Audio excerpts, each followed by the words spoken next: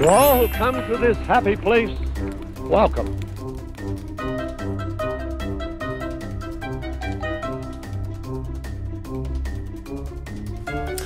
G'day guys, Disney Dave coming at you once again from Down Under with another book review. Today we are doing this on the back of a milestone that's currently being celebrated, a milestone in children's literature, or in literature as a whole, I suppose, which is currently being celebrated. Of course, I'm talking about the 90th anniversary of Winnie-the-Pooh. 90 years Pooh's been around. Well, technically that's a little bit false because the character of Winnie-the-Pooh is actually a little bit older. Okay, so technically what we're celebrating with the 90th anniversary of Winnie-the-Pooh is the 90th anniversary of the publication of the book Winnie-the-Pooh by A.A. Milne. Now, A.A. Milne published two collections of short stories. They were called When We Were Very Young and Now We Are Six. These are collections of short stories and poems, some of which include the characters of Christopher Robin and Winnie-the-Pooh. So while not technically Winnie-the-Pooh books, they do include the character in some of the stories, but this 90th anniversary celebration that's happening right now is celebrating the release of the very first Winnie-the-Pooh book.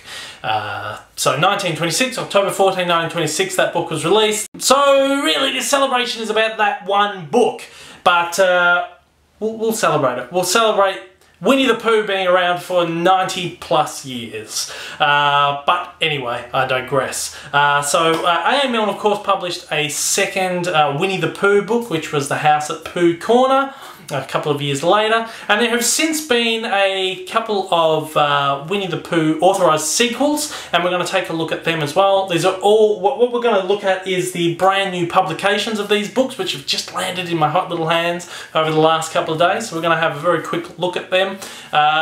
The sequels, of course, in question are this one here, which is called Return to the 100 Acre Wood, which was published, I believe, in 2010, and it was written by David Benedictus. So this was the very first authorised sequel to A.A. Milne's works. But what we really want to take a look at today is the brand new publication, The Best Bear in All the World, which has been written by various children's authors, Paul Bright, Brian Sibley, Jean Willis, and Kate Saunders. Now, of course, Brian Sibley is the man who is very well known as one of the is the most respected scholar on Winnie-the-Pooh. He published a book on the history of A.A. Milne and Winnie-the-Pooh a few years ago. I believe there's a new edition of that coming out very soon, I've heard from Brian.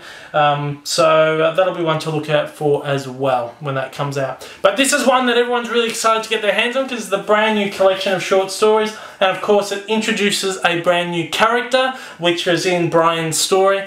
So I'll reveal that in a minute, although I'm sure it doesn't need revealing because if you are watching this you probably know about the new character, but we'll take a look at the new character. So we're taking a look at those two. Of course, all six of these Winnie-the-Pooh books have been republished in this format. Now, if you've watched my previous books, you know that I'm a big online shopper and I buy my books online because they're very cheap online. Now, what I wanted to do was I wanted to get a collection of all six books in this smaller format. Just like a nice, concise, hardback collection of all six books individually. Now, they did publish A.A. Milne's 4 books in this size and this format earlier in the year. And I saw a listing for Winnie-the-Pooh, the complete collection. I understood it when I read the listing. To be fair, it was very late at night when I was looking at this listing, but I understood the listing to be all 4 of these books in a slipcovered volume. What I wound up with was this humongous, that's the front, this humongous Winnie-the-Pooh complete collection, stories and poems. It's one volume, it's got all 4 books in there. Now on one hand I'm going, oh no, I wanted all of them in a little concise collection, but on the other hand I'm going, wow, I got this really oversized, really beautifully bound book for really cheap. Cheaper than I would have paid if I'd bought the 4 books individually. So one part of me is going, oh, that is just a beautiful book, it's awesome. The other part of me is going, Oh, I wanted all 6 in one concise collection, but that's just the OCD getting the best of me. So we're going to brush that out of our minds, and we're going to take a look at these 3 books here. Mostly we're going to take a look at the brand new publication of The Best Beer in All the World, and then we're going to just a very quick skim over the other 2 publications here as well. So come with me over to the desk, and we'll open them up and we'll have a look. Better grab the books, that might help. Alright, let's go. Okay, so firstly we're going to take a look at this one. Now, to give you a good idea of the size differences between the large format one here and the smaller ones, you're looking at about that much of a difference there. So again, if you want a nice concise collection of the smaller ones, you can get the 4 books that are contained in this one in the smaller format, but conversely you cannot get, at this stage anyway, you cannot get hardcover, you cannot get large format versions of these 2 sequels. I'm not sure if they plan on releasing large format ones. If they do, my dream of owning a concise collection may be coming true. Now, one thing that we notice here, of course, is Winnie-the-Pooh 90th anniversary. This is a little sticker here. Now, this sticker was actually on the shrink wrap when I got this, and I just transferred it over to the book because it really completes the cover of the book. Now, if we want to take a look at this, I don't know, oh, you can see it. When I shine the light on this, this is all this really beautiful, glossy sort of white. The black, I believe, is the part that's actually glossy. Oh no, the whole thing, yeah, the white and the black here, this really nice glossy thing which separates it from a more matte finish on the actual book itself. And that carries over, actually that doesn't carry over to the back, sorry. The back is just matte completely across the whole thing. The front is really beautiful. It's got this really nice gloss to it, and that actually carries over onto these smaller format ones. We've got this really beautiful artwork here. Now, the artwork on the 2 sequels here is done by Mark Burgess. So I would hazard a guess that this artwork here, actually, I'm not too sure. This may be original artwork from within the book. I haven't looked at this. I haven't looked at these works for so long. To me, it kind of looks like new artwork, but this could be old artwork by E.H. Shepard. And look, that's a compliment to Mark Burgess, because I almost can't tell the difference between the 2 drawing styles. But it would make sense if this is an E.H. Shepard sketch on the front here. But it is to credit of Mark Burgess, if that's the case, that he has really matched this style. Now, I also will note that the Winnie-the-Pooh 90th anniversary piece on this cover is a sticker as well, and I'm assuming the 4 other volumes of the actual A.A. Milne stories will have the sticker. But strangely, Best Beer in All the World, that's actually on the cover. It's not a sticker. It's shiny, but that's actually part of the cover. It's printed on there, or however they get foil onto a cover. That's actually part of the cover, and the sticker's a little bit different. This one says Winnie-the-Pooh 90th anniversary, whereas this one reads an authorised sequel. So a little bit different, but thought it was worth noting anyway. Something interesting I noticed. So, nice big slip cover. Let's have a look at the spine. I might have to zoom out for this. There's a spine there. It's all matte, completely matte, but really beautiful. And look, these do look really nice on the shelves. Now, of course, these will sit a little higher on my shelf rather than like that. But they do look quite nice next to each other, so I'm not too fussed about that. So let's zoom back in, because I don't want all that other stuff crowding up my picture.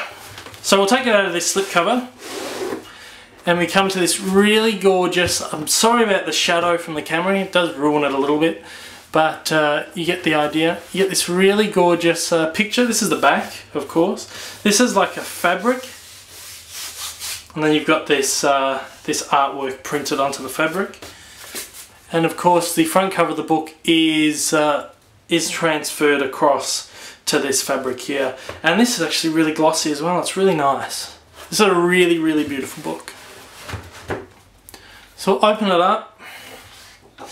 Now this is actually a book, if you're a Winnie-the-Pooh fan, you will have seen this book before. This, as it says here, the complete collection was originally published in 1994. This beautiful edition has been produced to celebrate the 90th anniversary of the publication of the very first stories about Winnie-the-Pooh. Now, I believe I have the first edition of this complete collection of stories, a complete collection of stories and poems. I believe I had this as a kid. So I was, I was a kid. I would have been about 3 years old in 1994. So this would have been one of the books I grew up with, and now I have this new edition of it. So that does make this really special. So if you have seen the old edition, now skimming through it, I am having flashbacks of childhood. This is definitely a book I owned. I do know this book, definitely. Of course, you've got this beautiful little yellow ribbon in there to help you keep your spot. I of course do not have children, so I will be reading these to myself. But if I do have kids one day, I would like to sit and read them these wonderful Winnie-the-Pooh stories. Now what I haven't mentioned is, of course, this isn't Disney. Of course, Winnie-the-Pooh is a character in Disney films. Walt Disney did not make films about Winnie-the-Pooh until the late 1960s. So Winnie-the-Pooh is pretty much one of the earliest examples of actual literature that Walt Disney picked and had to buy the rights, film rights for the characters. So there you go, Winnie-the-Pooh didn't actually start as a Disney character. Of course, all the early Disney films, as are most Disney films, are based on previously existing characters and stories. But this was one of the very first ones where Disney actually had to go and actively get the rights to use these characters. But of course, over the years, we've come to I suppose, believe that the Disney character of Winnie-the-Pooh is the original version, but that's not the case. The Disney version is probably the most iconic version of it, especially since a couple of generations of children have grown up with it. But of course, before that, many generations of children grew up with A.M. Milne's original Pooh. So of course, I did flip through it a little bit there, but I will, as you can see, these stories at the back, they've published the books in backwards order, basically. So when we were very young, and now we are 6, which were the very first 2 books published, printed at the back of the book. And look, as you can see, some of these stories don't have Winnie-the-Pooh in them, but the artwork is gorgeous. But the books at the very front, Winnie-the-Pooh and the House at Pooh Corner, are published there as well. And the artwork is stunning. Of course, the E.H. Shepard sketches in here. Absolutely gorgeous. So there you go. So that's all 4 of the original books in one hardcover pressing. Again, if you are a big fan of Winnie-the-Pooh, if you grew up reading these stories, you may have seen the previous or the original printing, the original binding of the complete stories and poems. I love that it's sort of come full circle in a way. I really love that I have both versions of this book now. And look, this is going to go on display in here in the library. I don't know where the other version is. I don't know where my original version is, but it's going to be knocking around the house somewhere, probably in the roof or something. So this will do me for now. Now we're going to take a very quick look at this one here. Don't want to spend too much time on it. Of course, it is the Return to the 100 Acre Wood, which, as I said, was the very first authorised sequel book written by David Benedictus. It's a bunch of short stories which are inspired by A.M. Milne's work. The sketches in here, or as it says on the cover, the decorations are by Mark Burgess. So it's just a very quick look at this book. Again, all 4 of A.M. Milne's books are in this format as well. There's a blue one, a yellow one, a red one, and I can't remember what the other colour is, but they do exist. So this is the Return to the 100 Acre Wood.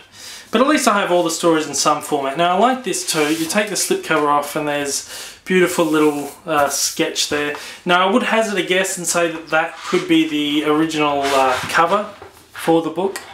That's really gorgeous. So I'm a little disappointed that I don't get all the books in this format.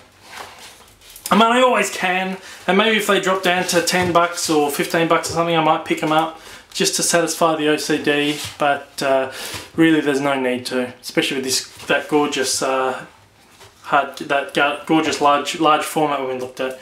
Now we do see the artwork is noticeably different, but it's very faithful to the old artwork. Now you notice I'm not opening it all the way. It's very stiff, and I'm one that doesn't really like to press down books, and I just like them to be like this basically. Now this one's got a ribbon in there as well. You can see a black ribbon. I don't want to spend too much time on this because that's not what we're here to have a look at. What we're really here for today is this brand new publication, which is The Best Bear in All the World, which I said before is the second authorised sequel of Winnie-the-Pooh works, and it's just been published to celebrate the 90th anniversary of the book. This has got 4 stories in it, one by Paul Bright, one by Brian Sibley, one by Jean Willis, one by Kate Saunders, as I said before. Now we take off the dust jacket here.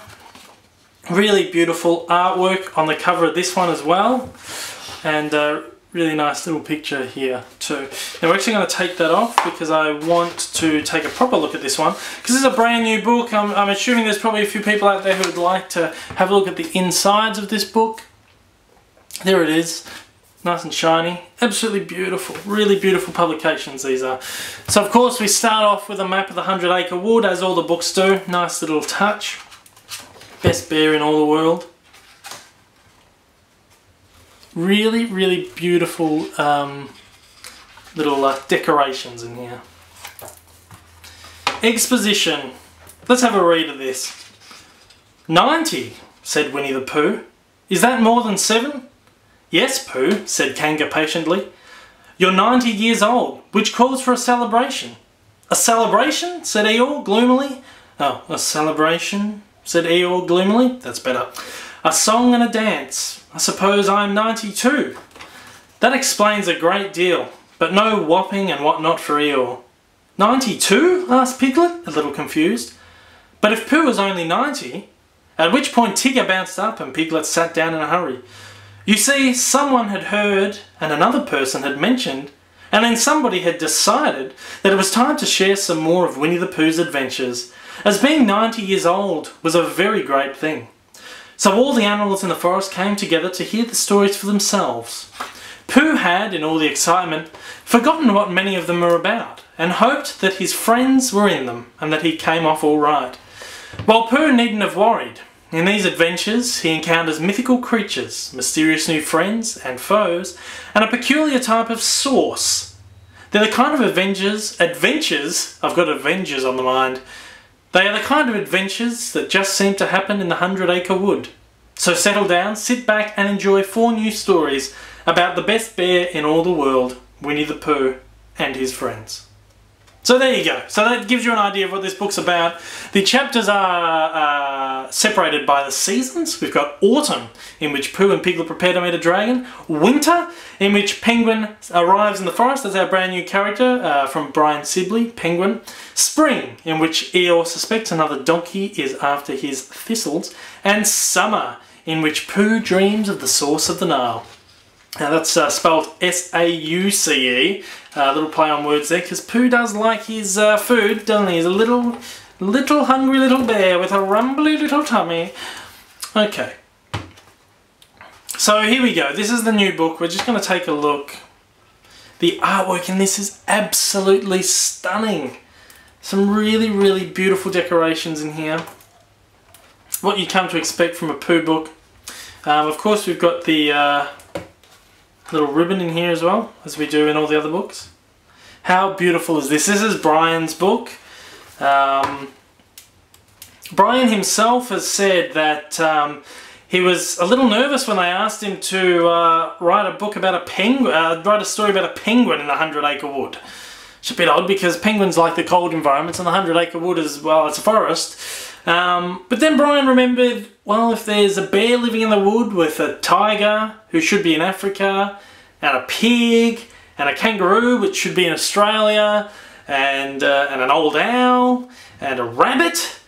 I mean, why can't a penguin exist in the 100 Acre Wood? And that's the charm of it, isn't it? It's all these animals. Really, they're toys, aren't they? They're the toys of Christopher Robin, and these are the adventures that Christopher Robin is having with his toys. And that's the charm of the 100 Acre Wood. There's all these characters that really shouldn't be friends with each other, that are. In essence, that sort of carries across to Toy Story, doesn't it? Where a spaceman is friends with a cowboy, because they're toys. And these are characters in a beautiful children's book, and there's our little penguin pal. I'm yet to read this, but it looks absolutely really beautiful, this story especially. It looks really charming. I mean, all the stories in here look charming. It looks like a really enchanting book. I have to close it because, as I say, whenever I do a book review, I don't want to look through the entire book and spoil the magic of the first time you go and you open it and you skim through every single page. So there's a very brief little look at this, but I have to say this is beautiful. This is a really nice little book, and if they do a large format publication of this, I will definitely consider getting that as well, because this is a really special book. And if you're a Winnie-the-Pooh fan, you have all the other books, or you at least have A.A. Milne's 4 books. This book is a definite must-have. I mean, it's an anniversary celebration. It's just a really special little beautiful publication right there. There's our dust cover once again. It's a must-own for any Winnie-the-Pooh fan. Look, I'm a big Disney fan, as we know, and I'm a fan of all the stories. And I would actually hazard a guess to say that my first encounter with Winnie-the-Pooh was probably in A.A. Milne's stories, because my mother would have read them to me when I was a child, and there's sort of a comfort in that, knowing that the first version of Pooh that you came across, Winnie-the-Pooh rather, that you came across, was the original stories and not Disney's version of them, which is what we've all come to know and love. But you know, Pooh is Pooh, and Pooh is a great character, and it's really nice to celebrate the 90th anniversary in such a special way. So of course, I won't waste your time by watching me put that back on. Of course, these are the ones that I've got my hands on. There's that one, there is this one here, Return to the 100 Acre Wood, and then of course the large format version, which is pretty much, it's actually double the size of these here. You could double it up.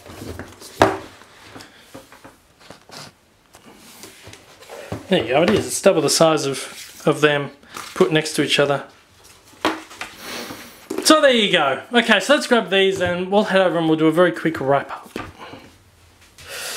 Okay, thank you for watching this video. I'm going to sign off now. Now, I did buy these on Book Depository. If you've seen my other videos, you know that I swear by these guys. They are absolutely awesome for getting books to you. They are cheap. This is the cheapest place to get books right now. I mean, I'm getting books much cheaper than I used to be able to get books for on Amazon. If I were to buy these books on Amazon, I'd be probably paying $10, $15 more, Amazon US or UK. But it all comes down to where you live in the world. So do your research and just have a look at all the websites, look in your shops and stuff, and just find what is the best deal for you. For myself, living in Australia, Book Depository is just sort of the best option for books. Any kind of books, hardcover books, soft paperback books, whatever. Usually Book Depository is the best place for me to get books really cheap. Now these smaller editions, which I had a look at, these were about $20 Australian.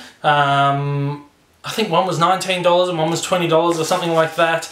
As I said, they have published all 6 books in this format, so there's an entire series of these 6 books.